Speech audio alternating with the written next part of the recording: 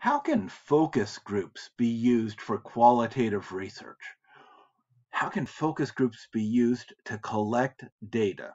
Well, first of all, what is a focus group?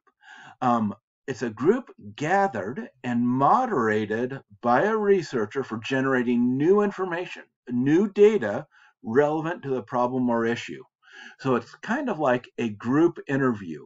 You get a group of people together that are somehow relevant to the problem, and you toss out questions to the group and see how they respond.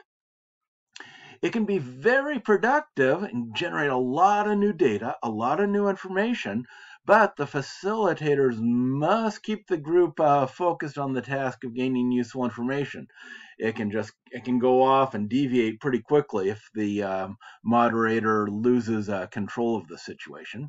And the moderator also needs to remain neutral. They shouldn't be asking leading questions or questions that are designed to push the group in a specific direction. So the purpose of these groups, the type of information gained, can vary quite a bit. For example, it can be simply to collect information to understand behaviors, opinions, and perceptions. For example, you might gather together a group of engineers in a department and say, how useful do you think it would be to have a once a week meeting simply to update each other on the projects you are working on?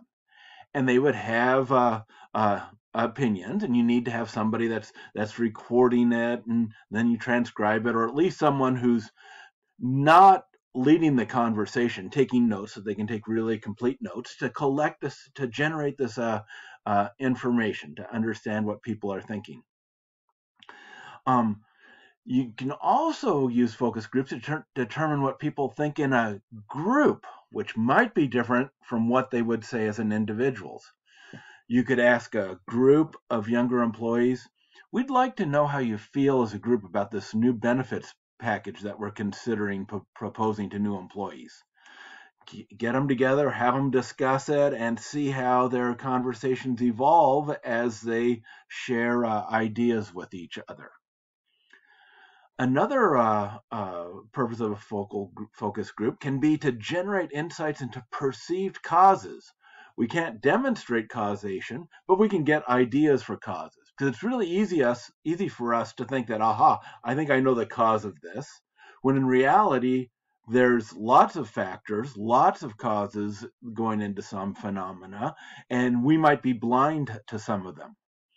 You could ask a group of manufacturing employees, this last year, absenteeism has been higher than in the past. What do you think might be some of the causes for this? And the employees might also be blind, but they might be blind to different things, and they could see different things than you would. You can also use a focus group to determine how a group functions and how they make decisions, and to understand their processes, to understand their motivation and how they accomplish something. For example, you could ask a group of firefighters, how did you go about deciding what new information would be shared with the new unit when they arrived at a fire? And get insights into the process that they use to share new information when another group arrived at a fire that they were already at. So that's those are examples of what you could use focus groups for, which are essentially group interviews, but with very different dynamics.